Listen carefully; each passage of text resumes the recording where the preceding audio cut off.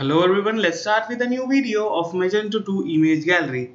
This module is highly beneficial for the Magento2 store users as admin can easily add or manage images into various galleries and galleries into various groups according to the requirement of the admin.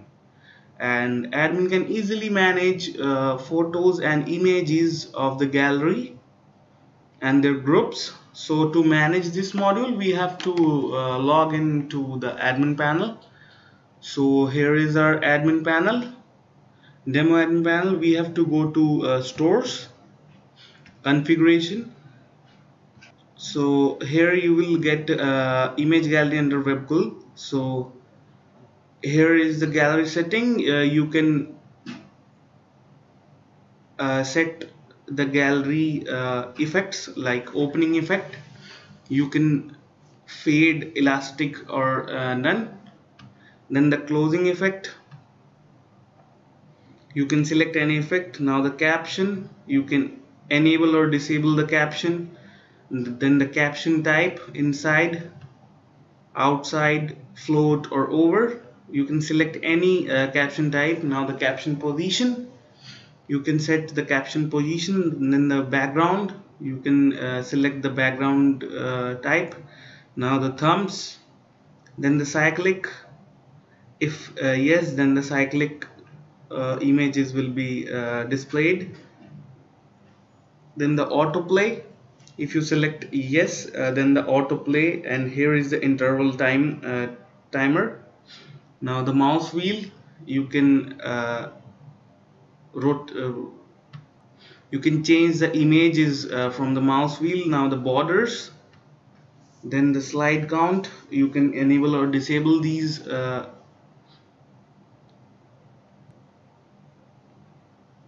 Now the control, so here you can enable or disable the controls.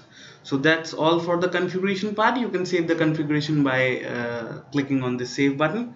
So now we will move to the image gallery menu. So here is the image gallery menu. The first menu is manage images. By clicking on this first manage images menu, here are the existing images of our Magento 2. So these images have been added by our admin, so you can easily edit any image from this edit link. So you can change the image title, description, then you can delete the image, or you can change the image sort order. You can set the sort order. Now the status, you can enable or disable any image from here, and you can save the modification from this save button. So that's all for the existing image addition part. Now if admin wants to add a new image, then admin can click on add image. So here admin have to enter the title, then the description. Admin have to choose a file for the image. Now the sort order, admin have to write the sort order. Now admin can enable or disable this image. Then if admin will click on the save image, the image will be saved. So that's all for the managing image part. Now we will move to manage gallery. So here is the existing gallery list. You can edit any gallery from this edit button, existing gallery. So you can change the gallery code or enable or disable this gallery. Now we will move to the gallery images. So here you can select the gallery images.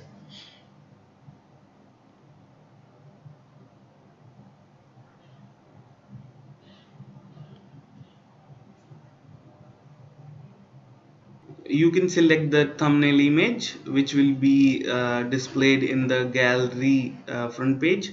So here you can select any of the thumbnail image.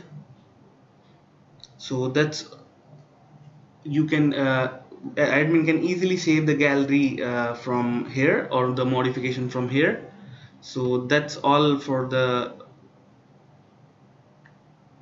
gallery part. If admin wants to add a new gallery, so admin can easily click on the add gallery button, and here the admin have to enter the gallery code.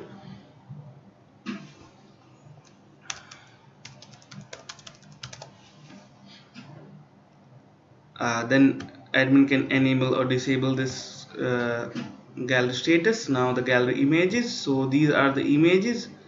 So admin can select any image to be added in the gallery. So I have selected some images.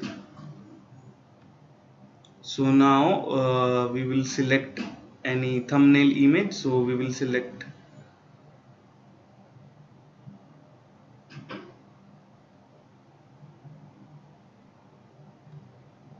this image as a thumbnail, and we will save the gallery. So here is the success message that gallery has been successfully saved. So that's all for the managing the gallery part. Now we will move to the manage group. In this, admin can edit an existing group, or admin can add a new group.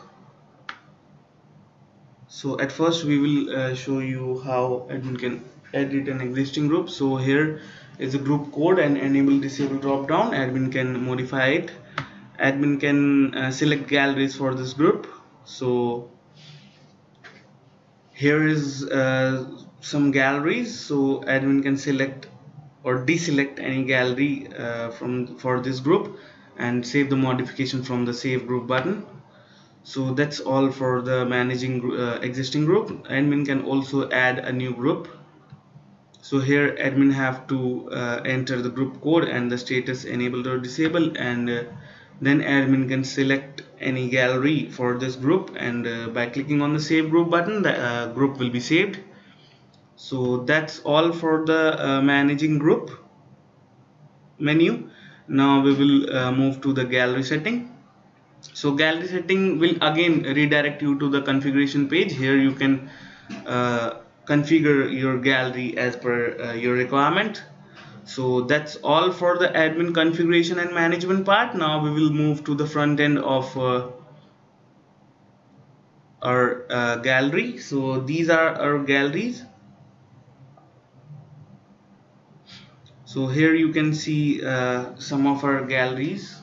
So if you click on any gallery, it will display like this, and here are two buttons to slide next image. So by clicking on this button, the gallery image will be changed.